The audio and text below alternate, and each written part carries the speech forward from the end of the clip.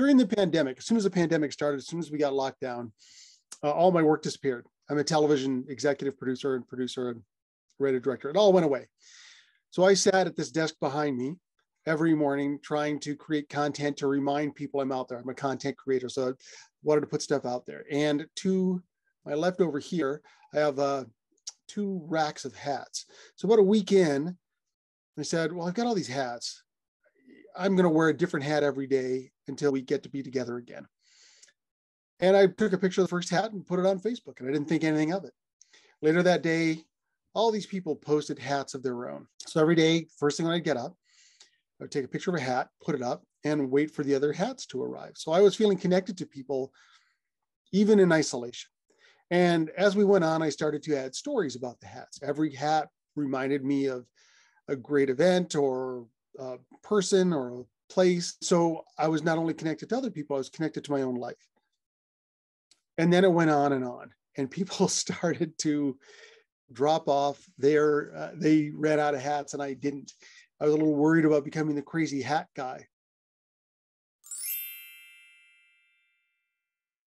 I thought, that's it for me. I'm crazy hat guy from now on. But a funny thing happened. All these people started telling me they were sad that it was over. And these weren't just people who were part of the hat club. These weren't even people who were clicking like. These were people who'd just been following along. It had been something that connected them in a time when we were disconnected. And then people started telling me to write a book.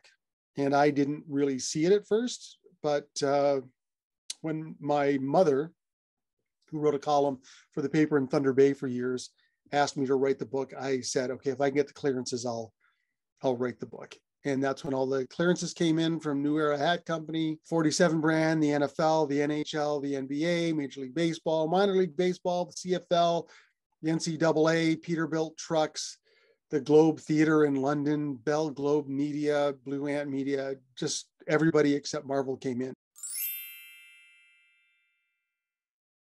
And I knew it had to be a personal book. It couldn't just be about the hats. It had to be about the stories and the meaning that was in them, because that's what people were really responding to.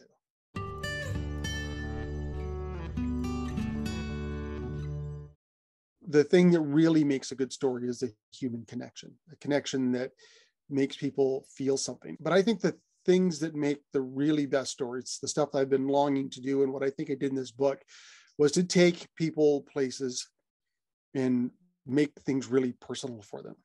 So I think that's a story. And what I try to do with the stories in this book is either deal with universal things or unusual things. So people would see themselves enough in the universal things that when we got to the unusual things, they would already be along for the ride. It's my stories, but the goal of the book is for people to see themselves in them, and you reflect on your own life.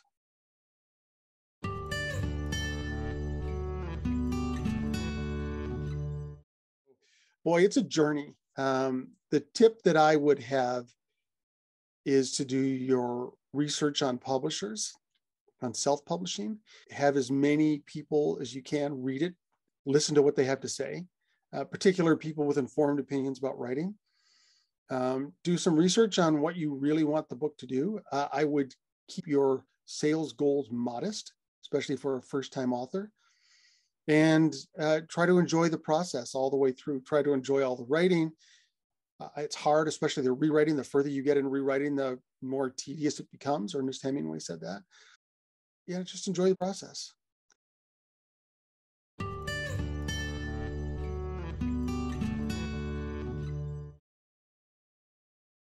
I have almost all my ticket stubs until ticket stubs stop being a thing. I wouldn't say there are the same amount of stories attached to that, but there's a lot of stories attached to those. So occasionally I'll pull out the albums I have of ticket stubs and, go back to the 1984 World Series Game 4 sitting behind home plate, or the last day of the 1987 seasons when Frank Tanana pitched a 1-0 shutout and Larry Herndon hit that home run. Those are magical times. All my Bruce Springsteen ticket stubs. And after the Great Hat Marathon, people begged for more. So I did shirts just to help people out, just to give that connection. And other people who didn't have hats wanted something to do. I think we all have something. They all come with an experience. I was having experiences and I saved the hats because the hats reminded me of those experiences. They reminded me of people and places and things. And I wasn't aware of that until I started this.